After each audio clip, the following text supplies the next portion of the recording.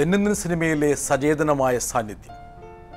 വർത്തമാനകാല മലയാള സിനിമയിൽ മലയാളി അഹങ്കരിക്കുന്ന ഒരു മുഖം. ഒരുപക്ഷെ ഭാവിയിലേക്ക് മലയാളി കരുതി വെക്കുന്ന ഒരു കരുതൽ നിക്ഷേപം. പൃഥ്വിരാജ്. അദ്ദേഹത്തോടൊപ്പം അദ്ദേഹത്തിൻ്റെ സഹധർമ്മിണി സുപ്രിയ മേനോനും ഈ വർത്തമാനത്തിൽ, അഭിമുഖത്തിൽ, സംഭാഷണത്തിൽ പങ്കെടുക്കുന്നു. പൃഥ്വി, സുപ്രിയ, സ്വാഗതം. Thank you.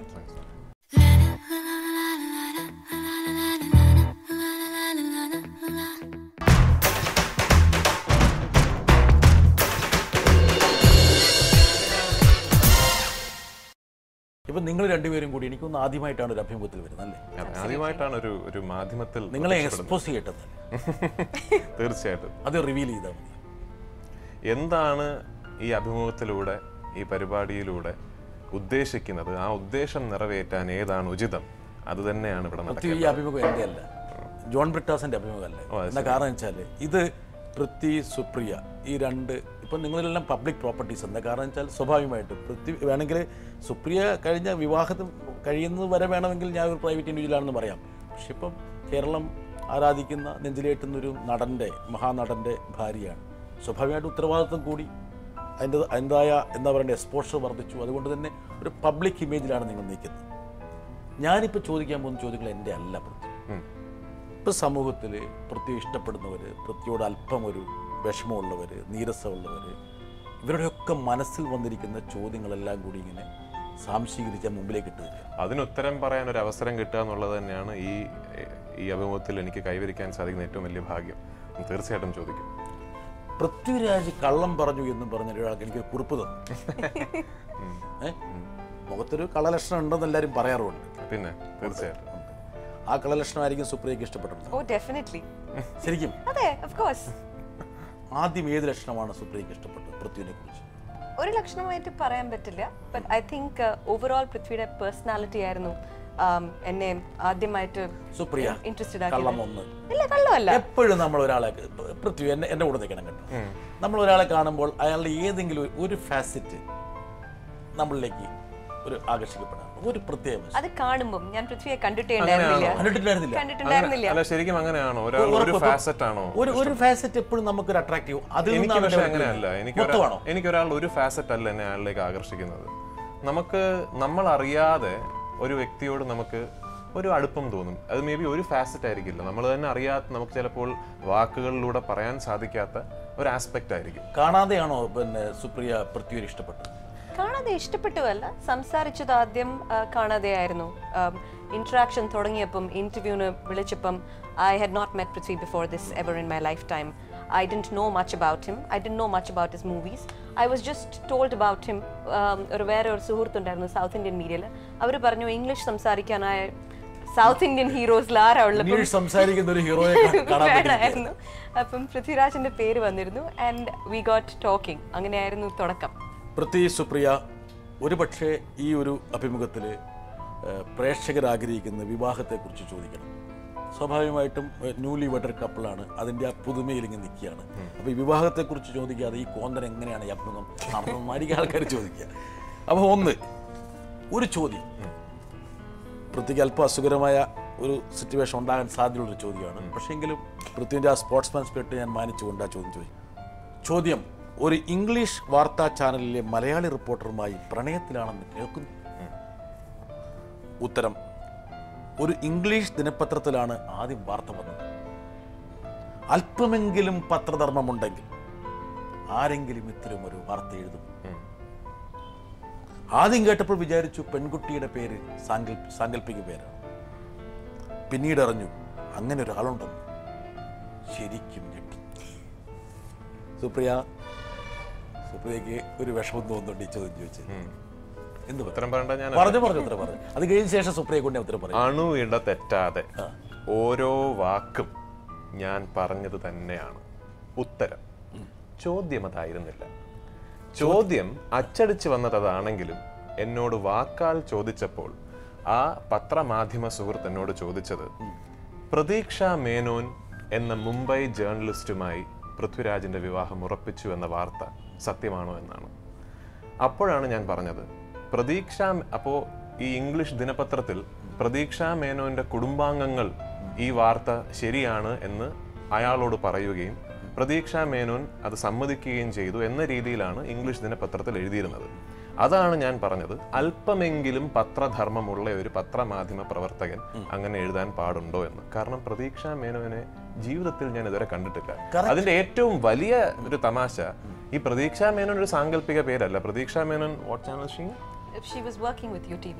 UTV ബ്ലൂംബർഗിൽ വർക്ക് ചെയ്തിരുന്ന ഒരു ശരിക്കും ഉള്ള ഒരു പെൺകുട്ടിയാണ്. പ്രതീക്ഷയെ കണ്ടോ? പിന്നെ ഞാൻ ഇതുവരെ കണ്ടിട്ടില്ല. ഇപ്പോ ഈ ഒരു അഭിമുഖം പ്രതീക്ഷ യൂട്യൂബിൽ പോയിട്ട് കണ്ടോ? ഇല്ല, ഞാൻ കണ്ടിട്ടില്ല. ഈ ഒരു അഭിമുഖം പ്രതീക്ഷ കാണുന്നുണ്ടെങ്കിൽ I am really sorry for all the trouble that I have cost. ഞാനൊരു ബെനിഫിറ്റ് ഓഫ് ഡൗട്ട്. പിന്നെ സുപ്രിയ പത്രക്കാരിയാണ്. സുപ്രിയ എന്നെ പറഞ്ഞു പലപ്പോഴും ചോദ്യം ചോദിക്കുമ്പോൾ ഒരു പഴുത് ചിലപ്പോൾ ചോദ്യത്തിൽ ഉണ്ടാകാം. ആ പഴുത് ഉപയോഗപ്പെടുത്താൻ വേണ്ടി സമർത്ഥനാണ്. ആണ്. അതുകൊണ്ടാണല്ലോ ഇങ്ങനെ ചോദ്യം പറഞ്ഞ് ഇനി ആ ചോദ്യത്തിൽ ഊരുന്നത്. പക്ഷേ രണ്ടാമത്തെ ഒരു സപ്ലിമെന്ററി ചോദ്യത്തിൽ പൃഥ്വിരാജിന്റെ മനസ്സിലെ കള്ളത്തരം പുറത്തു വരുന്നു. വിവാഹം അങ്ങനെ ഉടനെ കഴിക്കാൻ പറ്റും? ഒരാളെ പ്രണയിക്കാനും പരിചയപ്പെടാനും ഒക്കെ സാവകാശം വേണമല്ലോ. എനിക്കിപ്പോൾ വലിയ തിരക്കാണ്. ഇത് പറയുന്നത് കഴിഞ്ഞ മാസം. അപ്പോൾ ആദ്യത്തെ ഉത്തരത്തിൽ പൃഥ്വിരാജിന് സുപ്രിയയും ഞാനും നൽകുമായിരുന്ന ബെനിഫിറ്റ് ഓഫ് ഡൗട്ട് സുപ്രിയ എൻ്റെ കൂടെ ആട്ടോ.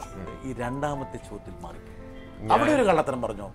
ഞാനൊരു ജേർണലിസ്റ്റ് അല്ല എങ്കിൽ ഞാൻ ചോദിക്കുകയാണ്, ഒരു നല്ല ജേർണലിസ്റ്റ് ഒരു പബ്ലിക് ഫിഗറിനെ ഇന്റർവ്യൂ ചെയ്യാൻ വരുമ്പോൾ അദ്ദേഹത്തിന്റെ മുൻകാല ഇന്റർവ്യൂസ്, അദ്ദേഹം മുൻകാലം പ്രസ്താവനകൾ, മുന്നിൽ അദ്ദേഹം പത്രങ്ങളിലും ചാനലുകളിലും സംസാരിച്ചിട്ടുള്ള കാര്യങ്ങൾ എല്ലാം ഒരു കൺസൈസ് ആയിട്ടെങ്കിലും ഒന്ന് നോക്കിയിട്ട് വേണമല്ലോ ഇന്റർവ്യൂ ചെയ്യാൻ വരാം. അങ്ങനെ ആണെന്ന് എനിക്ക് I don't know, may be that's അങ്ങനെയാണ്. പക്ഷേ ചില പഴുതുകൾ ഉണ്ടാകും. അപ്പൊ എന്റെ മുൻകാല ഇന്റർവ്യൂസിൽ, ഏഷ്യാനെറ്റിൽ ഉൾപ്പെടെയുള്ള ഇന്റർവ്യൂസിൽ ഞാൻ വളരെ വ്യക്തമായി പറഞ്ഞിട്ടുണ്ട്, എനിക്കൊരു പ്രണയമുണ്ടെങ്കിൽ ഞാനത് സ്വകാര്യമായി വയ്ക്കും എന്ന് ഞാൻ വളരെ വ്യക്തമായി ഏഷ്യാനെറ്റിൽ പോലും പറഞ്ഞിട്ടുണ്ട്.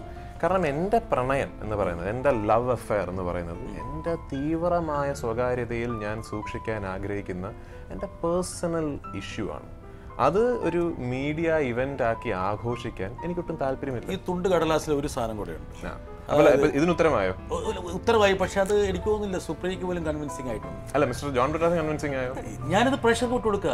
പിന്നെ പൃഥ്വി നമ്മൾ ഈ ചോദിക്കുന്നതും പറയുന്ന ഉത്തരങ്ങളൊക്കെ അല്ല, എന്റെ ഒരു ഗുണവും ദോഷവും എന്നോട് ചോദിക്കുന്ന ഒരു ചോദ്യത്തിനും അയ്യോ എനിക്കറിയില്ല എന്ന് ഞാൻ പറയാറില്ല. വ്യക്തമായി മറുപടികൾ പ്രതീക്ഷിക്കുക. അസാമാന്യ വിളവനാണ് പൃഥ്വിരാജ് എന്ന ആൾക്കാർ പറയുന്നത്. അതുകൊണ്ടാണല്ലോ. ഒന്ന്, പൃഥ്വിരാജിനെ ആരാധിക്കുന്ന ഒരുപാട് ആൾക്കാരുണ്ട്, പ്രത്യേകിച്ച് ഈ സൈബർ സ്പേസിലൊക്കെ ഭയങ്കര.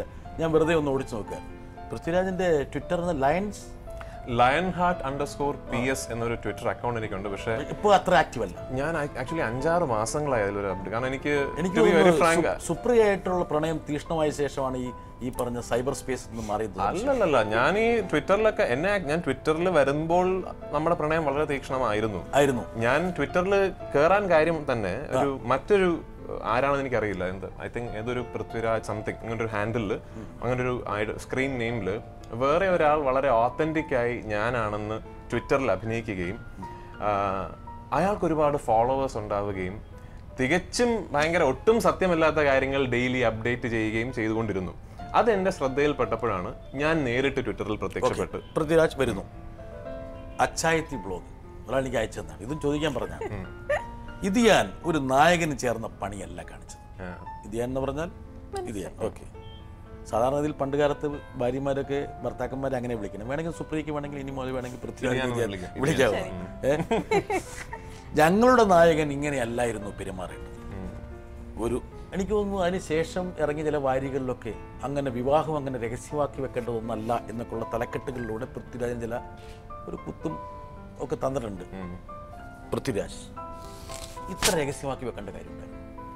ജോൺ ബ്രിട്ടാസ്, എൻ്റെ വിവാഹമാണ്, അത് എൻ്റെ ഇഷ്ടം എന്ന് പറയുന്നത് സത്യം പറഞ്ഞാൽ സുപ്രിയയുടെയും എൻ്റെയും താല്പര്യം ഒരു കോർട്ടിൽ പോയി സൈൻ ചെയ്യണം എന്നതായിരുന്നു. അത്ര തന്നെ ആയിരുന്നു നമ്മുടെ മനസ്സിലുണ്ടായിരുന്നൊരു ചടങ്ങ്.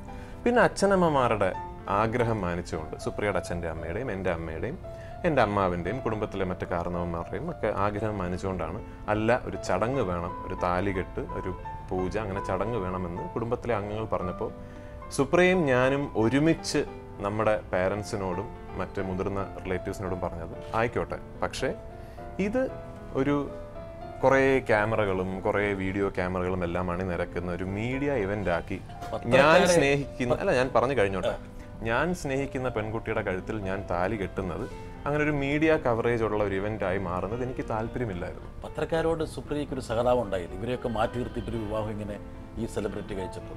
എല്ലാവരുടെയും ലൈഫിൽ ഒരു പേഴ്സണൽ ആൻഡ് പ്രൊഫഷണൽ ലൈഫ് ഉണ്ടാവും. ആ ലൈൻ എനിക്ക് നല്ലപോലെ അറിയാം എൻ്റെ ലൈനിൽ ഏതാണെന്ന്. My professional life is very different.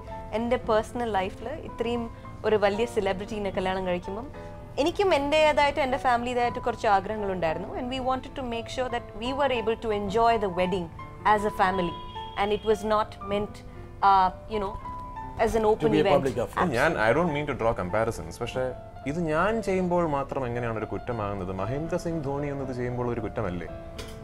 Abhishek Bachchan got married like that. അതെ, അത് ഞാൻ ചെയ്യുമ്പോൾ മാത്രമാണോ ഇതൊരു കുറ്റമാകുന്നത്? ഞാൻ സ്നേഹിക്കുന്ന പെൺകുട്ടിയുടെ കഴുത്തിൽ ഞാൻ താലി കെട്ടി എൻ്റെ എല്ലാ മാധ്യമ സുഹൃത്തുക്കളോട് ഞാൻ പറഞ്ഞു, എൻ്റെ വിവാഹം കഴിഞ്ഞു, എൻ്റെ കാമുകിയെ ഞാൻ കല്യാണം കഴിച്ചു, ഒരാഴ്ച കഴിഞ്ഞ് 1-ാം തീയതി all of you are welcome, I am going to introduce my lover, my wife to the world, നിങ്ങൾ എല്ലാവരും വരണം എന്ന് പറഞ്ഞ് എൻ്റെ എല്ലാ മാധ്യമ സുഹൃത്തുക്കൾക്കും സഹപ്രവർത്തകർക്കും വേണ്ടി ഞാൻ എറണാകുളത്ത് ഒരു ചടങ്ങ് നടത്തി. എന്താ സംഭവം എന്നറിയോ? ഇപ്പം നേരത്തെ നമ്മൾ സംസാരിച്ചപ്പോൾ നമ്മൾ മനസ്സിൽ വിചാരിക്കാത്തതായിരിക്കും നമ്മൾ പുറത്തേക്ക് ഡെസിഗ്നേറ്റ് ചെയ്യുന്നത്. ഒരുപക്ഷെ പൃഥ്വിരാജിനുള്ള ഇഷ്ടത്തിന്റെ തീഷ്ണതയായിരിക്കാം ഇതുപോലുള്ള നീരസങ്ങൾ സൃഷ്ടിക്കുന്നത്. ഒരുപാട് ദോഷിക ദൃക്കുകൾ പറയുന്നത് വെച്ചാൽ ഇത് കല്യാണം നേരത്തെ പറഞ്ഞിരുന്നെങ്കിൽ ഒരുപാട് പേര് വന്ന് മുടക്കിയെന്നാണ്. അല്ല, അതില് ഒരു സത്യമുണ്ടോ? അല്ല, എൻ്റെ ഒരു വശം ഞാൻ പറയാം. എന്റെ തന്നെ ആക്ടർ ഫ്രണ്ട്സ്, ഞാൻ പേര് പറയുന്നില്ല, എന്റെ സുഹൃത്തുക്കൾ, ഒരു നിമിഷത്തേക്ക് ഇനി ഞാൻ ചില വാചകങ്ങൾ സത്യമായിട്ടേ പറയുന്നു കൂടെ പറ, എന്നിട്ട് പറ. ഞാൻ കള്ളം പറയുകയാണെങ്കിൽ ഒരു മിടുക്കനായ ജേർണലിസ്റ്റിന് അത് മനസ്സിലാക്കാൻ പറ്റും. ശ്രീ ജോൺ ബ്രിട്ടാസ് ഒരു മിടുക്കനാണെന്ന് ഞാൻ സമ്മതിക്കുന്നു. അപ്പോൾ ഞാൻ പറഞ്ഞു വന്നത് എന്താണ്, എൻ്റെ തന്നെ ചില സുഹൃത്തുക്കളായ ആക്ടർ ഫ്രണ്ട്സ്, അവരുടെ അഫ്കോഴ്സ് വൈഫ്സ് ഒന്നും മാധ്യമപ്രവർത്തകരോ സെലിബ്രിറ്റീസ് ഒന്നും ആയിരുന്നില്ല, കല്യാണം ഉറപ്പിച്ചു എന്ന് പറഞ്ഞതിന് ശേഷം അവർക്ക് ഇരിക്കപ്രതി ഉണ്ടായിട്ടില്ല. കാരണം അവരോട് എന്താ പറയുക, വിളിച്ച് പറയാം, നിങ്ങൾക്ക് കുട്ടിയുടെ കുടുംബം അന്വേഷിച്ചോ, അത് ആക്ച്വലി ആ കുട്ടി ഇങ്ങനെയാണ്, ആ കുട്ടി അങ്ങനെയാണ്, എന്തിനാണ് ഈ നോൺസെൻസിനൊക്കെ ഞാൻ കൂട്ടു നിൽക്കുന്നത്? ഈ കല്യാണം എൻ്റെ പ്രണയം ഞാൻ പരസ്യപ്പെടുത്താത്തതിൻ്റെ പുറകിൽ എൻ്റേതായ കാരണങ്ങളുണ്ട്. ഞാൻ നേരത്തെ പറഞ്ഞ പോലെ അതെൻ്റെ ഒരു വളരെ പേഴ്സണൽ ഒരു ഇതാണ്. സുപ്രിയയ്ക്കും അതിൻ്റെതായ കാരണങ്ങളുണ്ട്. സുപ്രിയ ഒരു ജേർണലിസ്റ്റാണ്, BBC-യുടെ TV ജേർണലിസ്റ്റാണ്. സുപ്രിയ ഞാനുമായി പ്രണയത്തിലായിരിക്കുമ്പോൾ പോലും കേരളത്തിൽ പോലും വരികയും കൊല്ലം പോലുള്ള സ്ഥലങ്ങളിൽ റോഡ് സൈഡിൽ നിൽക്കുന്ന ആൾക്കാരെ ഇന്റർവ്യൂ ചെയ്യുകയും സർവേസ് എടുക്കുകയും ഒക്കെ ചെയ്തിട്ടുണ്ട്. എൻ്റെ കാമുകി എന്ന പേരിൽ സുപ്രിയയുടെ പടം ഇവിടുത്തെ സിനിമാ മാസികകളുടെ കവർ പേജുകളിൽ അടിച്ചു വന്നിരുന്നുവെങ്കിൽ അത്തരം ഒരു ജേർണലിസ്റ്റ് പ്രവർത്തനത്തിനെ അത് കാര്യമായി ബാധിക്കുമായിരുന്നു എന്ന് ഞാൻ വിശ്വസിക്കുന്നു. സുപ്രിയയുടെ പ്രൊഫഷനെ കുറിച്ച് എന്തെല്ലാം ഉത്കണ്ഠകളാണ് പൃഥ്വിരാജിനുള്ളത്. പക്ഷേ ഞാനിപ്പോൾ സുപ്രിയയോട് ചോദിച്ചിട്ട്, സുപ്രിയ ഇപ്പോൾ ഒരു സെലിബ്രിറ്റിയെ കെട്ടി ഒരു മീഡിയ പ്രൊഫഷണൽ നിലയിൽ സുപ്രിയ ആ പ്രൊഫഷണൽസ് ഉയരുകയാണോ ചെയ്തത്, താഴേക്ക് പോകണോ ചെയ്തത്? I don't think ഇതിൽ ഉയർച്ചയോ താഴ്ചയോ ഉണ്ട് ഈ രണ്ടിലും. Because I still think I am where I am. The BBC is an international organization. എൻ്റെ വേൾഡ് ബിസിനസ് ജേർണലിസം ആണ്. ഞാൻ ആൾക്കാർക്ക് ഇൻട്രാക്ട് ചെയ്യുന്നത് business വേൾഡിലാണ്. I don't think my stature in that world has changed because I am Supriya Menon Prithviraj today. I am still Supriya Menon, the BBC journalist, when I make that phone call. പ്രണയം നാമ്പിട്ടതപ്പോഴാണ് അത് ആ രണ്ടുപേർക്കും അറിയില്ല. അതാണ് I strongly believe that is what is really wonderful about this. പറയാൻ വന്നപ്പോൾ പ്രതികരി ഇടപെട്ടത്. അയ്യോ, ഞാൻ ഇടപെട്ടല്ല. You want to say something? എപ്പോഴാണ് ഏതാണ് ഇത്? അങ്ങനെ ഡേറ്റ് പറയാൻ പറ്റില്ലല്ലോ ഒരാളുടെ അടുത്ത് പ്രണയിക്കുമ്പോൾ. ഇതല്ല സുപ്രിയ, എന്നാലും നമുക്ക് പറയാലോ ഇവിടെയാണ് എനിക്ക് എൻ്റെ പ്രണയം ആരംഭിച്ചത്. നമ്മൾ പറയാറില്ലേ അങ്ങനെ? I'm sure Mr. John Brittas പ്രണയിച്ചിട്ടുണ്ടാവും കോളേജിലും ലൈഫിലും ഒക്കെ. ഇതൊരു കോൺവെർസേഷൻ ആണല്ലോ, ഉണ്ടാണ്. അപ്പോൾ ഞാൻ പറഞ്ഞത് അങ്ങനെ ഒരു കൃത്യമായ ഒരു മുഹൂർത്തം പറയാൻ സാധിക്കുമോ? അന്ന് ആണ് എൻ്റെ പ്രണയം പോവുകയാണെങ്കിൽ അങ്ങനെ പറയാൻ സാധിക്കുമോ? അത് സിനിമകളിൽ പറ്റുമായിരിക്കും, എനിക്കങ്ങനെ പറ്റില്ല. ഇത്രാം തീയതി, ഇന്ന വർഷം ഈ മാസം ഇത്രാം തീയതിയാണ് എനിക്ക് സുപ്രിയോട് മിനിറ്റും സെക്കൻഡ് ചോദിച്ചില്ല. എന്നാൽ പോലും ഒരു 3 വർഷമായോ പൃഥ്വി? Probably not. നമ്മളൊരു ഞാൻ നേരത്തെ പറഞ്ഞിട്ടുള്ള പോലെ ഒരു പെൺകുട്ടിയെ പ്രണയിക്കണമെങ്കിൽ അറ്റ്ലീസ്റ്റ് ഫോർ മീ ആദ്യം ആ കുട്ടി എൻ്റെ സുഹൃത്താകണം, അതിനുശേഷം എൻ്റെ ഏറ്റവും നല്ല സുഹൃത്താകണം, എൻ്റെ ബെസ്റ്റ് ഫ്രണ്ടിനെ മാത്രമേ എനിക്ക് പ്രണയിക്കാൻ സാധിക്കൂ. സുപ്രിയ ഒരു റിസ്ക് എടുത്ത സുപ്രിയ. എന്താ കാരണം വെച്ചാൽ പൃഥ്വിരാജ് അത്ര ശരിയല്ല, സ്വയം വിമർശനാത്മകമായി സംസാരിച്ചു ഒരു കുമ്പസാരത്തിന്റെ അവസ്ഥയിലേക്ക് പൃഥ്വി എത്തുകയാണ്. പൃഥ്വിയിൽ ഇഷ്ടപ്പെട്ടൊരു ഘടകം എന്താണ്? പൃഥ്വിയുടെ പേഴ്സണാലിറ്റി. അതൊക്കെ ഭയങ്കര അബ്സ്ട്രാക്റ്റ് അല്ലേ? അബ്സ്ട്രാക്റ്റ് അല്ല, ഒരാളെ ഫുള്ളായിട്ടുള്ള ഒരാള് his personality is what stands out for me initially. അല്ല, ഏറ്റവും മോശപ്പെട്ട സ്വഭാവം ഏതാണ് പൃഥ്വിരാജിന്? അത് പറയട്ടെ, ഏറ്റവും എളുപ്പമായിരിക്കും. പൃഥ്വിന് നല്ലോണം ദേഷ്യം വരും. പെശകാണ് ആള്. പെശകല്ല, ദേഷ്യം വരും. ആൻഡ് അപ്പൊ കുറച്ച് നേരത്തിന് ഭയങ്കര ചൂടാണ്. പക്ഷെ എന്റെ അടുത്ത് അങ്ങനെ ദേഷ്യം കാണിക്കാറില്ല. So I M okay with that.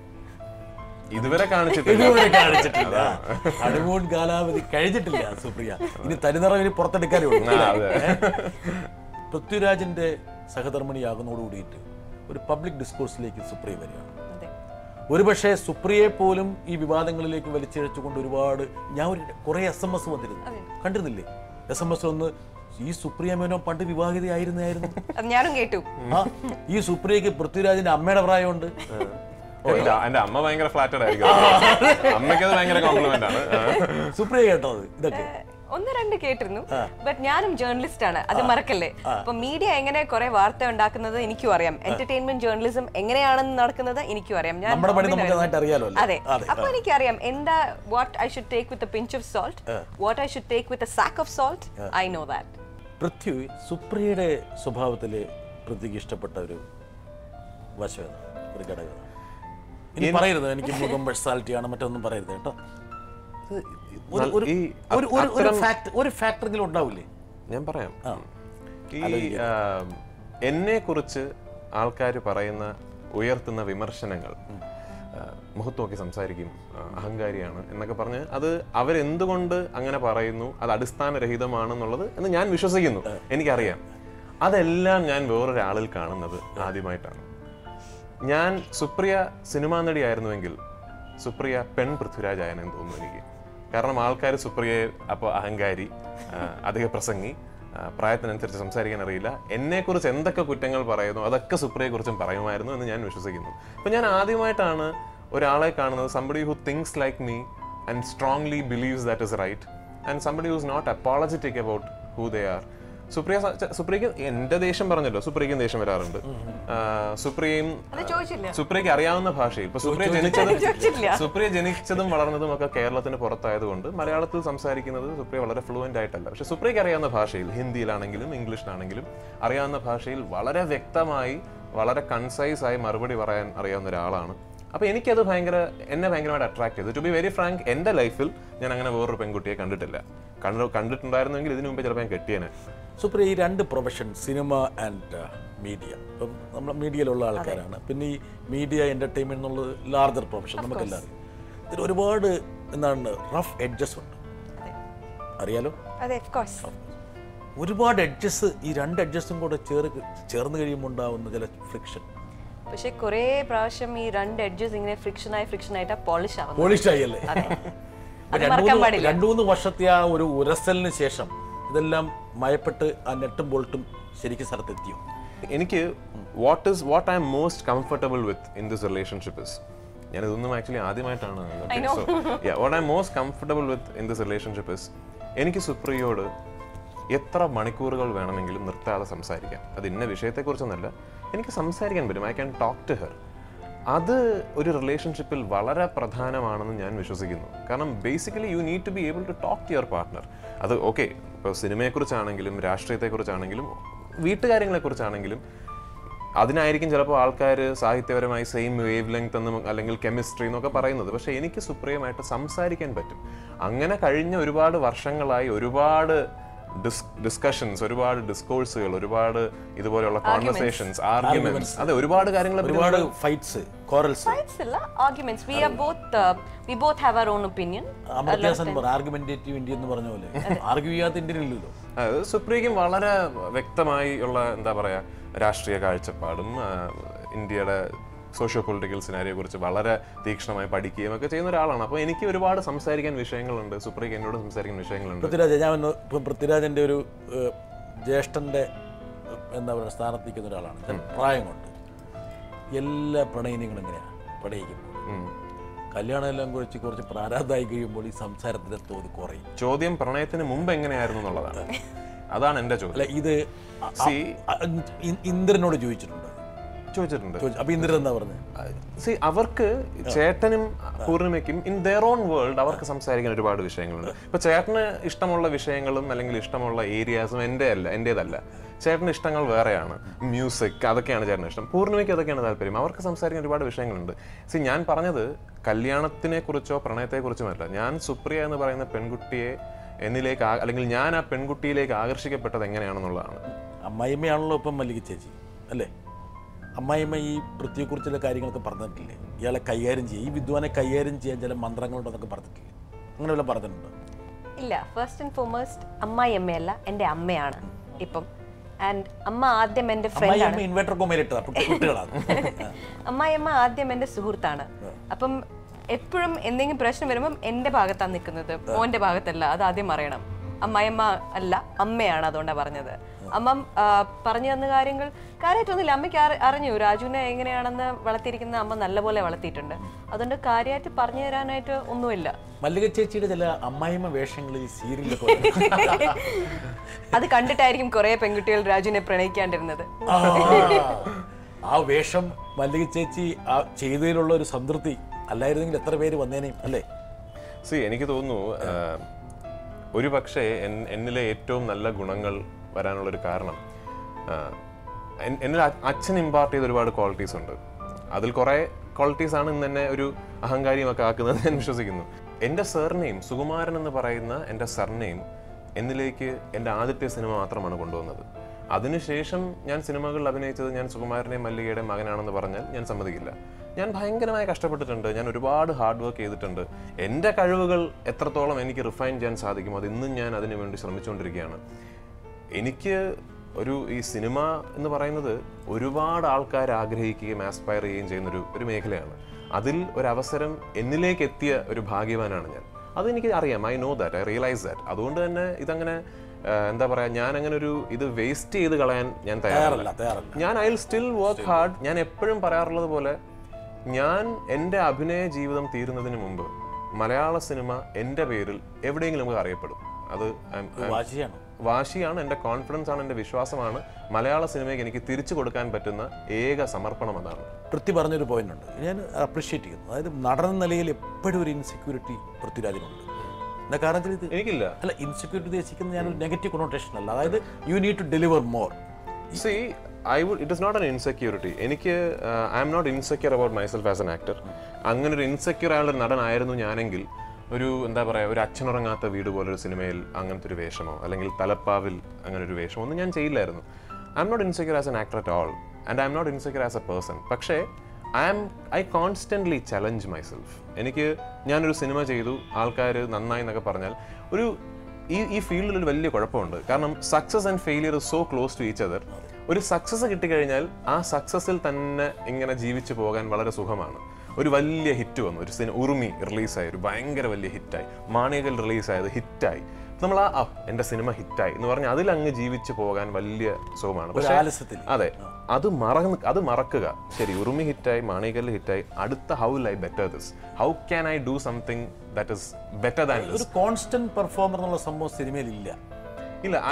എനിക്ക് തോന്നുന്നു പരാജയപ്പെട്ടു പോയിട്ടുള്ള ടാലന്റഡ് ആയിട്ടുള്ള ആക്ടേഴ്സ് എല്ലാവരും പരാജയപ്പെട്ടത് ഇവിടെയാണ്. ദേ സ്റ്റോപ്ഡ് ചലഞ്ചിങ് ദെംസെൽവ്സ്. സിനിമ എന്ന് പറയുന്ന ഒരുപാട് അട്രാക്ഷൻ ഉള്ള മേഖലയാണ്, പ്രത്യേകിച്ച് എന്റർടൈൻമെന്റ് സെക്ടർ. ഒന്നും മനസ്സിടാൻ വലിയ വിഷമമുണ്ട്, ട്രീറ്റ് ഉണ്ടാകണം സ്വാഭാവികമായി. എൻ്റെ മനസ്സോ സുപ്രിയക്ക് ഒരു ചെറിയൊരു വിഷമം തോന്നാറുണ്ടോ ചിലപ്പോൾ? ഇനി വേറെ വല്ല പെണ്ണുങ്ങളെ കണ്ട് അതിൽ ആകർഷണമായി പോയാലോ? അത് പക്ഷെ സിനിമയിലുള്ള ആകർഷണങ്ങൾ മാത്രമല്ലല്ലോ. Every field today there are equal number of men and women working, and it is not just about cinema. And plus, if he wanted to, if there was a, if something like this had to happen, there could have been opportunities in the past. But I know at all those times when all those rumors have come out, he has been with me. ഏത് rumor ആയിരുന്നു വന്നിരുന്നത്? There have been lots of rumors. I think linking him with ഞാൻ സമൃദ്ധയെ കല്യാണം കഴിച്ചു. ഞാൻ കല്യാണങ്ങൾ 3-4 കഴിഞ്ഞിട്ടുണ്ട്. കല്യാണത്തിന് വിളിച്ചില്ലേ? സമൃദ്ധ സിംഗപ്പൂർ ആയിരുന്നു കല്യാണത്തിന്. എന്റെ റിസപ്ഷന് തലേദിവസം വീട്ടിൽ. സമൃദ്ധ പൃഥ്വിയുടെ കല്യാണം അവിടെ പാലക്കാട് നടക്കുമ്പോൾ പാലക്കാട് ആരെയും വിളിച്ചില്ല. ഞാൻ ഉദ്ദേശിച്ച എറണാകുളത്തെയാണ്. ഞാൻ അത്ഭുതകരമായ ഒരു കാര്യം പറയട്ടെ. ഇത് എന്റെ മനസ്സിലുള്ള ഒരു കുസൃതി കൊണ്ടായിരിക്കും കേട്ടോ, ഇത് പുറത്ത് പറയണ്ട. അതായത് നിങ്ങൾ KTF എന്നുള്ള കേരള ടെലിവിഷൻ ഫെഡറേഷൻ എന്നുള്ളൊരു സംഘടനയാണ്. ശരി. അതും പിന്നെ ഈ പറഞ്ഞ ഇൻഡസ്ട്രിയുമായിട്ടുള്ളൊരു ചർച്ചയിൽ നടക്കുന്ന ദിവസമാണ് പൃഥ്വിയുടെ കല്യാണം പാലക്കാട്. ശരി. അപ്പോൾ അബാദ് പ്ലാസയിൽ വെച്ചായിരിക്കണം മീറ്റിംഗ്. അപ്പം ഞാൻ നോക്കുമ്പം സമ്മർദ്ദം അവിടെ ഇരിപ്പുണ്ട്. പിന്നെ അമ്മയുടെ ഭാഗത്തു നിന്നാണ് വന്നത്. അപ്പം ഞാൻ മൊത്തം പൃഥ്വിയുടെ കല്യാണം നടക്കുമ്പോൾ ഈ പൃഥ്വിയായിട്ടൊക്കെ ബന്ധപ്പെടുത്തി സംസാരിച്ച് ഈ സമ്മർദ്ദം വിളിച്ചില്ല ഈ പകയൻ. എൻ്റെ തമാശ എന്ന് വെച്ചാൽ എൻ്റെ പ്രണയത്തെക്കുറിച്ച് അറിയാമായിരുന്ന ഏക നായിക സമൃദ്ധയാണ് എൻ്റെ ഒരു one of my friends in the industry. അപ്പോൾ സുപ്രിയയെക്കുറിച്ച് അറിയാമായിരുന്ന ഏക നായിക സമൃദ്ധയാണ്. പിന്നെ കുറച്ച് കാലങ്ങൾക്ക് മുമ്പ് മമതയ്ക്ക് അറിയാമായിരുന്നു. മമതയോട് ഞാൻ പറഞ്ഞു, ഐ എം സീയിങ് സമ്മൺ, മമതയോട് ഞാൻ പറഞ്ഞു. അപ്പോൾ സമൃദ്ധ ഇവരെ ഒന്നും ഞാൻ പാലക്കാട് വിളിക്കാത്തത്, ഇപ്പൊ ഞാൻ സമൃദ്ധയെ വിളിച്ചാൽ then I am obligated to call എന്റെ കൂടെ അഭിനയിച്ച മറ്റു നായകന്മാർ. റൂമറിൽ വന്ന ആൾക്കാരെയും വിളിക്കേണ്ടി വരും. എക്സാക്ട്ലി. അല്ലെങ്കിൽ റൂമർ പിന്നെയും വരും. അപ്പോൾ പക്ഷേ സമൃദ്ധ ഇൻഫാക്ട് എറണാകുളത്തുള്ള റിസപ്ഷൻ വരാൻ പറ്റിയില്ല. കാരണം ഏഷ്യാനെറ്റ് എന്നൊരു പ്രോഗ്രാമിന് വേണ്ടി സിംഗപ്പൂർ പോയിരുന്നു സമൃദ്ധ. പൃഥ്വിയുടെ ഒരു പത്രസമ്മേളനത്തിൽ ഒരു കമന്റ് കണ്ടു, വളരെ ബ്രില്യൻ്റ് ആയ കമന്റാണ്. അതായത് ഈ വിവാഹം കഴിച്ചുകൊണ്ട് ഒരുപാട് ഫാൻസ് വിട്ടുപോയിട്ടുണ്ടെങ്കിൽ വിവാഹം കഴിക്കാത്തത് എന്തേ എന്ന് ചോദിച്ചിരുന്ന ഒരുപാട് ആൾക്കാർ ഫാൻസായി വന്നുകൂടായില്ല. അല്ല, ഞാൻ എന്നോടൊരു അടുത്തിടയ്ക്ക് ഞാനൊരു പ്രസ് മീറ്റിൽ, എൻ്റെ ഒരു മാണിക്കൽ എന്ന് പറഞ്ഞ സിനിമ പ്രസ് മീറ്റിൽ ചോദിച്ചു, ഈ കല്യാണം കഴിച്ചതുകൊണ്ട് ഇനിയിപ്പോൾ പൃഥ്വിരാജിൻ്റെ മാർക്കറ്റ് കുറയാൻ സാധ്യതയുണ്ടോ? അങ്ങനെ സാധ്യതയുണ്ടോ? എന്നെക്കുറിച്ച് എന്ത് കുറ്റങ്ങൾ വേണമെങ്കിലും പറഞ്ഞോളൂ, ഞാൻ അഹങ്കാരിയാണ്, അധിക പ്രസംഗിയാണ്. പക്ഷേ കല്യാണം കഴിക്കാത്തത് കൊണ്ട് മാത്രം നിലനിന്നൊരു നടനാണ് ഞാൻ എന്ന് പറയരുത്. അതിനേക്കാളൊക്കെ കഴിവെനിക്കുണ്ട്. ഒന്നുമില്ലെങ്കിലും സംസ്ഥാന സർക്കാരിനെ ഒരു വർഷം അംഗീകരിച്ചതല്ലേ ഏറ്റവും നല്ല നടൻ എന്ന് പറഞ്ഞു. അപ്പോൾ അതിനെ കല്യാണം കഴിക്കാത്തത് കൊണ്ട് മാത്രമാണ് ഞാനൊരു നടനായി നിലനിന്നതെന്ന് ഞാൻ വിശ്വസിക്കുന്നില്ല. ഞാൻ കല്യാണം കഴിച്ചത് കൊണ്ട് എൻ്റെ സിനിമകൾക്ക് ദോഷം സംഭവിക്കുമെന്ന് ഞാൻ വിശ്വസിക്കുന്നില്ല. I am an actor beyond my personal status. ആൾക്കാരെ നിരാശപ്പെടുത്തിയിട്ടുണ്ടാവും. നിരാശ എന്ന് പറയുന്നത് ഇപ്പോൾ സ്വാഭാവികമാണ്. ഇപ്പോൾ ഞാനൊരു സിനിമാ നടനാണ്, എന്നെ ആരാധിക്കുന്ന കുറേ പെൺകുട്ടികൾ കാണും. അതിൽ കുറച്ച് ആൾക്കാർക്ക് എന്നോട് ഇൻഫാറ്റുവേഷൻസ് ഉണ്ടാവും. അയ്യോ അവൻ കെട്ടിപ്പോയോ എന്ന് പറഞ്ഞ്. പണ്ട് ഞാനും ചേർന്ന് സ്കൂളിൽ പഠിക്കുമ്പോൾ നമ്മുടെ സ്ഥിരം ജോക്ക് എന്ന് പറയുന്നത്, വീട്ടിലേക്ക് കല്യാണക്കുറികൾ വരുമല്ലോ, വലിയ പരിചയമില്ലാത്ത ആൾക്കാരായിരിക്കും ചിലപ്പോൾ കല്യാണക്കുറികൾ. ചിലപ്പോൾ വല്ല എന്താ പറയുക, വിനോദ് വെറ്റ്സ് അശ്വതി. അപ്പോൾ ഞാനും ചേട്ടൻ വരുന്ന പറയും, അങ്ങനെ അശ്വതിയും പോയി. അപ്പോൾ അങ്ങനെ കുറേ ആൾക്കാർ അങ്ങനെ പൃഥ്വിരാജും പോയി എന്ന് പറയുമായിരിക്കും. പക്ഷെ ആ നിരാശ എൻ്റെ പ്രൊഫഷണൽ ലൈഫിനെ ബാധിക്കുമെന്ന് ഞാൻ വിശ്വസിക്കുന്നില്ല. കാരണം അങ്ങനെ ബാധിക്കുമായിരുന്നെങ്കിൽ ആമിർ ഖാനും ഹൃതിക് റോഷനും ഷാറൂഖ് ഖാനും ഒന്നും ഇവിടെ ഫാൻസ് ഉണ്ടാകാൻ പാടില്ലല്ലോ. എന്തിന് മോഹൻലാലിനും മമ്മൂട്ടിക്കും ഒന്നും ഫാൻസ് ഉണ്ടാകാൻ പാടില്ല. ആൾക്കാർ 1, 2, 3 കിട്ടി. അതെ, എന്നിട്ടും അതെ, ഒരുപക്ഷെ കൂടുക ചെയ്തത്.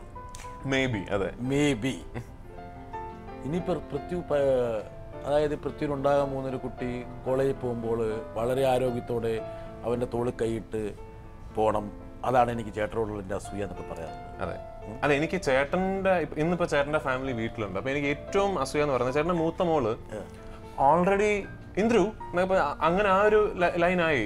അതുപോലെ ഒരുപക്ഷെ പൃഥ്വിക്കും ആ രീതിയിലേക്ക് വരണ്ടേ? ഇല്ല, എനിക്ക് കുറച്ച് സമയം എൻ്റെ ഭാര്യയുമായി ഒറ്റയ്ക്ക് ജീവിക്കണം. നമുക്ക് V want to travel, V want to see the world. കുട്ടികൾ എന്ന് പറഞ്ഞാൽ ഓഫ്കോഴ്സ് എനിക്കും ആഗ്രഹമുണ്ട്. I want to B A father and she wants to B A mother, I know that. പക്ഷെ അതിനു മുമ്പ് കല്യാണം ഇപ്പോൾ കഴിഞ്ഞല്ലേ ഉള്ളൂ. ഇനിയിപ്പോൾ നമുക്ക് ബോംബെയിൽ രഹസ്യമായി കണ്ടുമുട്ടേണ്ട കാര്യമില്ലല്ലോ, പരസ്യമായി ഗാലറികളിലൊക്കെ വേണമെങ്കിൽ പരസ്യമായിട്ട് പോകാം. അപ്പോൾ ഈ ന്യൂ ഫൗണ്ട് ഫ്രീഡം ഒന്ന് ആസ്വദിക്കണമെന്നുണ്ട്. Both of us love travelling. നമുക്ക് രണ്ടുപേർക്കും ട്രാവൽ ചെയ്യാൻ ഭയങ്കര ഇഷ്ടമാണ്. അപ്പോൾ ഇത്തരം യാത്രകൾ സെറ്റ് ചെയ്ത് മരിക്കുന്നവരെ നേരത്തെ ഇവിടെ പറഞ്ഞു പോയിട്ട് സംഭവമാണ്. ഇല്ല, ആദ്യമായിട്ടാണ്. വേറെ ആരെങ്കിലും പറഞ്ഞാണോ? ഇല്ല, എൻ്റെ അറിവിൽ വേറെ ആരും പറഞ്ഞിട്ടില്ല. പറഞ്ഞിട്ടുണ്ടെങ്കിൽ അത് വായിച്ച് ഞാൻ പറയുകയല്ല. ഒരു പക്ഷേ ഇത് പൃഥ്വിയുടെ മനസ്സിലുണ്ടെന്ന് പറഞ്ഞിട്ട് അവർ എഴുതിയായിരിക്കാം. May be.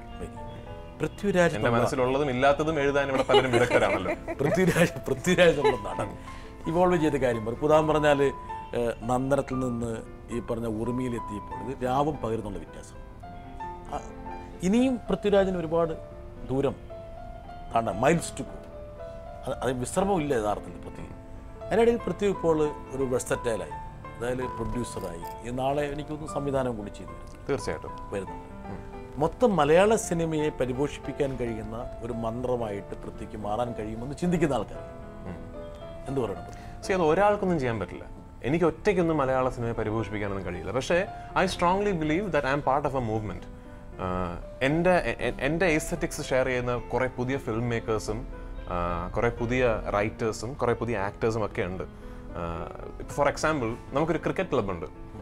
നമ്മൾ ചേട്ടനും ഞാനും ചാക്കോച്ചൻ, ആസിഫ് അലി, നിവിൻ പോളി, അങ്ങനെ കുറേ ആക്ടേഴ്സ് എല്ലാവരും കൂടെ ചേർന്ന്, സൈജു കുറുപ്പ്, നിഷാന്ത് സാഗർ, ഒരു ക്രിക്കറ്റ് ക്ലബ്ബുണ്ട്. അപ്പോൾ ഈ ക്രിക്കറ്റ് ക്ലബ്ബിൽ നിന്ന് ക്രിക്കറ്റ് കളിക്കാൻ കൂടുമ്പോൾ you know that all of S share similar aesthetics. നമുക്ക് എല്ലാവർക്കും ഇഷ്ടപ്പെടുന്ന സിനിമകൾ ഏറെക്കുറെ ഒന്നാണ്, ഇഷ്ടപ്പെടാത്തത് ഏറെക്കുറെ ഒന്നാണ്. അതുപോലെ ഡയറക്ടേഴ്സ് ഉണ്ട് കുറേ പേര്, അമൽ നീരദ്, അൻവർ റഷീദ്, എം പത്മകുമാർ, ശങ്കർ രാമകൃഷ്ണൻ, എൻ്റെ ഗുരുനാഥനായ രഞ്ജിത്ത്. നമ്മളൊക്കെ കൂടുമ്പോൾ it's A very healthy atmosphere. So I strongly believe ഒരു മൂവ്മെൻറ്റിൻ്റെ തുടക്കമാണ്. ആ ഒരു മൂവ്മെൻറ്റിൽ ഞാനൊരു വളരെ എന്താ പറയുക പ്രസക്തമായ ഭാഗമാണെന്ന് ഞാൻ വിശ്വസിക്കുന്നു. കാരണം ഉറുമി പോലൊരു സിനിമ ഞാൻ കാരണം ഇവിടെ സംഭവിക്കുക എന്ന് പറയുന്നത് എനിക്ക് ഭയങ്കര അഭിമാനമുണ്ട്. We had the option of doing that film in any language. നമുക്ക് ഇത്രയും ബുദ്ധിമുട്ടുകളില്ലാതെ അത് തമിഴിലോ തെലുങ്കിലോ ഹിന്ദിയിലോ ചെയ്യാമായിരുന്നു. എൻ്റെ വാശി, എൻ്റെയും സന്തോഷവിൻ്റെയും വാശിയായിരുന്നു മലയാളത്തിൽ ഇങ്ങനെ ഒരു പ്രോഡക്റ്റ് ഉണ്ടാകണം. എനിക്ക് ചെയ്യാൻ സാധിച്ചു. And that is A success. എന്നാ പൃഥ്വിരാജ് ഒരു സംവിധായകനായി വരുന്നു? Hopefully next year. ഏതെങ്കിലും ഒരു പ്രോജക്റ്റ് ഐഡന്റിഫൈ ചെയ്യുന്നുണ്ടോ? ഒരുപാട് വിഷയങ്ങളുണ്ട് മനസ്സിൽ. എനിക്കറിയില്ല. എനിക്ക് വേറൊരു ആഗ്രഹമുള്ളത് ഡോക്ടർ ബിജുവിൻ്റെ വീട്ടിലേക്കുള്ള വഴി എന്ന് പറയുന്ന സിനിമയുടെ റൈറ്റ്സ് ഞാൻ വാങ്ങിച്ചെന്ന് വെച്ചാൽ ആ സിനിമയുടെ എൻ്റെ ശമ്പളം വേണ്ട എന്ന് വെച്ച് ഞാൻ അതാണ് ആവശ്യപ്പെട്ടത്. എനിക്ക് വളരെ സന്തോഷപൂർവ്വം അതർ ലാംഗ്വേജ് റൈറ്റ്സ് തന്നു. എനിക്ക് ആ സിനിമ ഒരു വലിയ സ്കെയിലിൽ ഹിന്ദിയിൽ സംവിധാനം ചെയ്താൽ കൊള്ളാമെന്നുണ്ട്. പലപ്പോഴും നമ്മൾക്കത്ര അഭിമാനിക്കാൻ പറ്റുന്ന പടങ്ങളല്ല ഇവിടെ ഓടുന്ന സിനിമകളാകുന്നത്. പലപ്പോഴും നല്ല സിനിമകളെന്ന് നമുക്ക് എല്ലാവർക്കും അറിയാവുന്ന, ഇപ്പോൾ ആദാമിൻ്റെ മകൻ അബുവിനെ കുറിച്ച് ഈ നാഷണൽ അവാർഡ്സിന് മുമ്പ് എത്ര പേർക്ക് അറിയാമായിരുന്നു? അങ്ങനൊരു സിനിമയെക്കുറിച്ച് ശ്രീ സലീം കുമാർ എന്നോട് എത്ര നാളായി പറയുന്നുണ്ട്, ഇങ്ങനൊരു പടം ഞാൻ ചെയ്യുന്നുണ്ട്, നല്ല സിനിമയാണ്. എത്ര പേർക്ക് അറിയാമായിരുന്നു? ഇന്നിപ്പോൾ എക്സിബിറ്റേഴ്സ് പ്രഖ്യാപിക്കുന്നു ഈ സിനിമ നമ്മൾ തിയേറ്ററുകാർ ഇവിടെ പ്രദർശിപ്പിക്കാം. എന്തുകൊണ്ട്? National award കിട്ടിയതുകൊണ്ട്. ഞാൻ പറയുന്നത്, ഒരു നാഷണൽ അവാർഡ് കിട്ടാതിരുന്നുവെങ്കിൽ ആദാമിൻ്റെ മകൻ അബു നല്ലതല്ലാതാകുമോ? അല്ല, അന്നും അതൊരു നല്ല സിനിമയാണ്. അപ്പം നല്ല സിനിമയെ തിരിച്ചറിഞ്ഞ് അതിനെ സപ്പോർട്ട് ചെയ്യും എന്ന് വാഗ്ദാനം നൽകിയിട്ടുള്ള ഒരു പ്രേക്ഷക സമൂഹം നമ്മുടെ നാട്ടിൽ ഇന്ന് നിലനിൽക്കുന്നുണ്ട് എന്ന് ഞാൻ വിശ്വസിക്കുന്നില്ല. ഒരു സൂപ്പർ സ്റ്റാർഡം, സ്റ്റാർ, അങ്ങനെ പല പല പദപ്രയോഗങ്ങളുണ്ട്. എനിക്കൊന്ന് ഏതാ പൃഥ്വിയുടെ കാറ്റഗറി ഏതാണ്? സ്റ്റാർ, സൂപ്പർ സ്റ്റാർ, എന്താണ് മെഗാ സ്റ്റാർ? ഇതിലൊന്നും സുപ്രിയ പറ. ഞാൻ ചോദ്യം സുപ്രിയക്ക് കൊടുത്തു. Sorry. He is right now for me he is best friend and partner. Yes. She is least bothered about other things. So am I.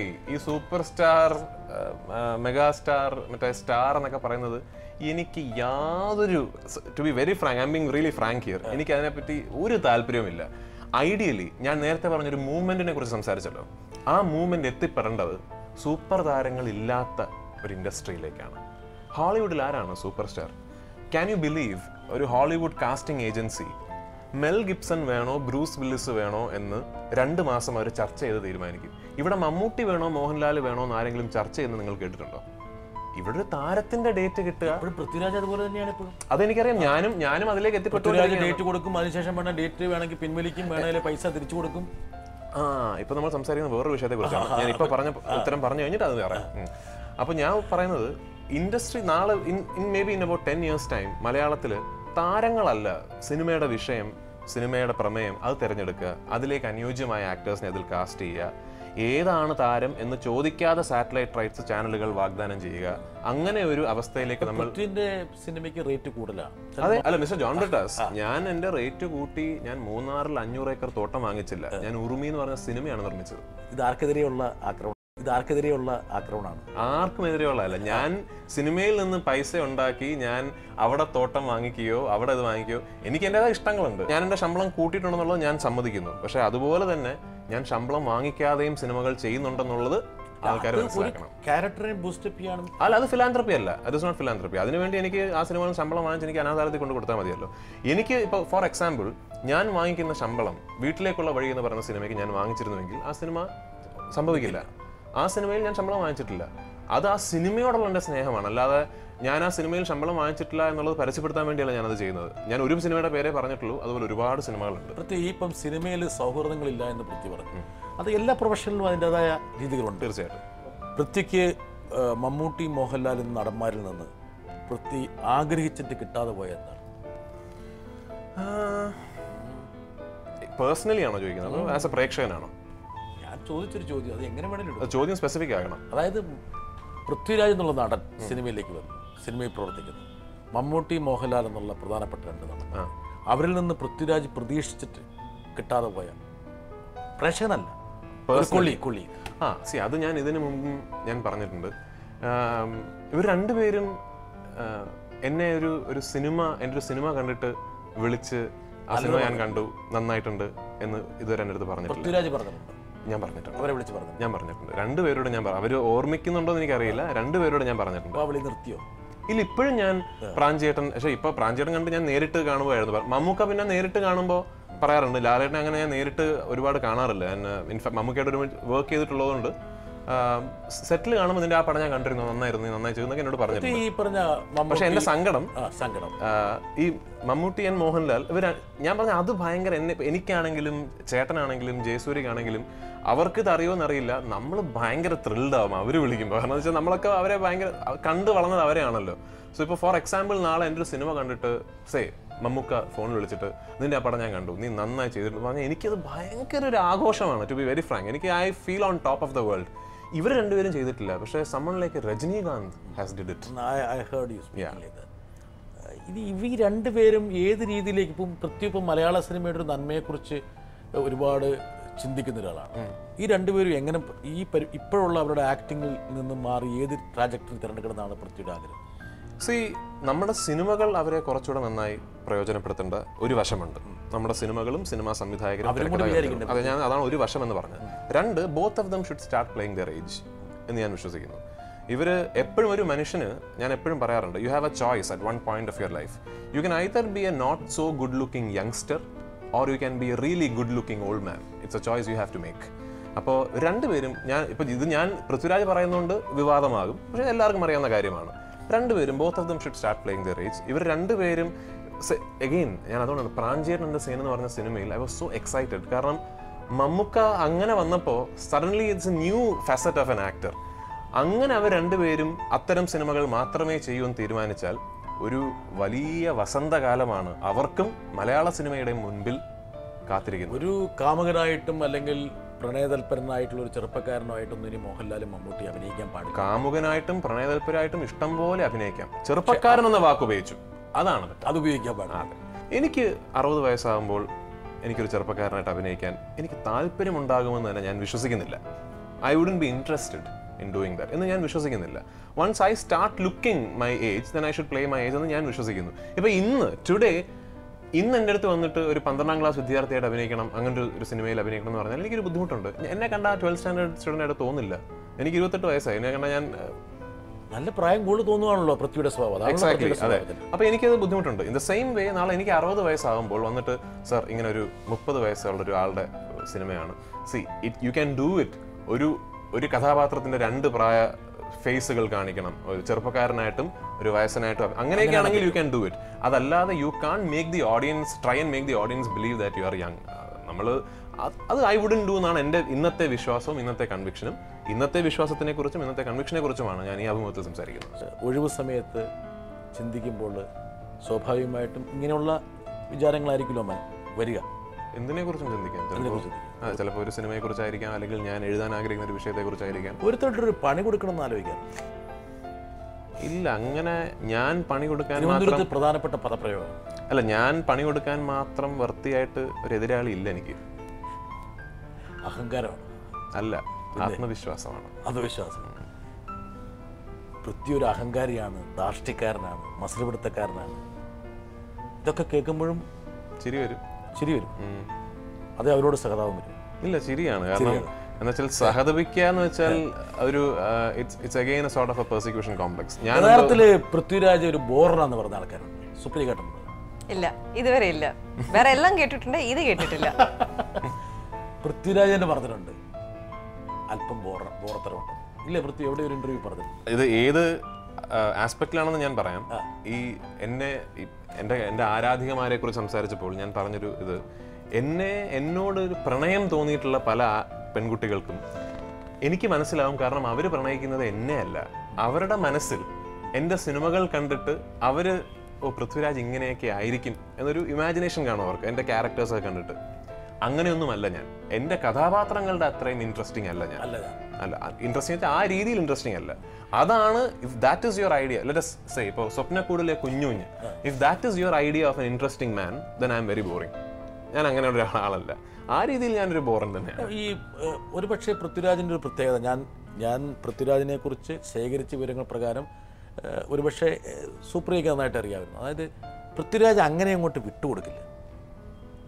പൃഥ്വിരാജിൻ്റെ ഈ എന്താ പറയുക, പൃഥ്വിരാജ് എന്നുള്ള വ്യക്തി അങ്ങനെ ഒരാളുടെ കയ്യിലേക്ക് അങ്ങോട്ട് വിട്ടുകൊടുക്കും. മിസ്റ്റർ ബ്രിട്ടാസ്, നമ്മുടെ മനസ്സ് എന്ന് പറയുന്നത് വളരെ സ്വകാര്യതയിൽ നമ്മൾ തീവ്രമായി സൂക്ഷിക്കേണ്ട നമ്മുടെ സ്വത്താണ്. അത് വെറുതെ എല്ലാവരുടെ മുമ്പിൽ നമ്മൾ തുറന്ന് കാണിക്കാൻ പാടില്ല. നമ്മൾ ബേസിക്കലി നമ്മൾ വൾണറബിൾ ആകുന്നത് നമ്മുടെ ഏറ്റവും വിശ്വസ്തരുടെ മുന്നിൽ മാത്രമേ ആകാൻ പാടുള്ളൂ. അതായത് പൃഥ്വിനെ അങ്ങനെയൊന്നും എളുപ്പത്തിൽ കിട്ടില്ല. ഇപ്പം പൃഥ്വി രണ്ടടിച്ച് ഒന്ന് കിറങ്ങി 2 വർത്താനമൊക്കെ പറഞ്ഞ് 2 പാട്ടൊക്കെ പാടി ആ രൂപത്തിനും കോലത്തിനും പൃഥ്വിയെ കിട്ടാൻ വേണ്ടി ഒന്ന് ചെറുതായിട്ടൊന്നും ശ്രമിച്ചാൽ പോരാ, കാര്യമായിട്ട് ശ്രമിച്ചാലും പറ്റില്ല. സുപ്രിയയുടെ കമ്പനി ചെയ്യില്ല. ഞാൻ മദ്യപിച്ച് ഫിറ്റായി കിറങ്ങി സുപ്രിയ പോലും എന്നെ ഇതുവരെ കണ്ടിട്ടില്ല. സുപ്രിയ ഇല്ല. എത്ര പെഗ് വരെ പൃഥ്വി അടിക്കും? Prithvi can have up to 2 to 3, but he stops usually. And Supriya കൊടുത്തിരിക്കുന്ന സീലിംഗ് എത്രയാ? പൃഥ്വിയുടെ സ്വന്തമായിട്ടുള്ള ബൗണ്ടറീസ് ഉണ്ട്, അതിന് ഞാൻ ബൗണ്ടറീസ് വെക്കണമെന്നില്ല. സുപ്രിയ ഒരു ഗ്ലാസ് വൈൻ കുടിക്കുമ്പോൾ പൃഥ്വി എത്ര പെഗ് പിന്നെ വിസ്കി കഴിക്കും? 1 glass of wine is equal to 1 bag of whiskey. അല്ല മിസ്റ്റർ ബ്രിട്ടാസ്, താങ്കൾ മദ്യപിക്കുന്ന ഒരു വ്യക്തിയാണ് ഞാൻ വിശ്വസിക്കുന്നു. അപ്പൊ ഈ ചോദ്യത്തില് ഞാൻ ഉത്തരം പറയട്ടെ. ഇന്റർവ്യൂവില് ഞാൻ ഒരു ചോദ്യകർത്താവ് മാത്രമാണ്. ഇതൊരു ഇന്റർവ്യൂ ഫോർമാറ്റ് അല്ല നമ്മൾ സംസാരിക്കുന്നത്.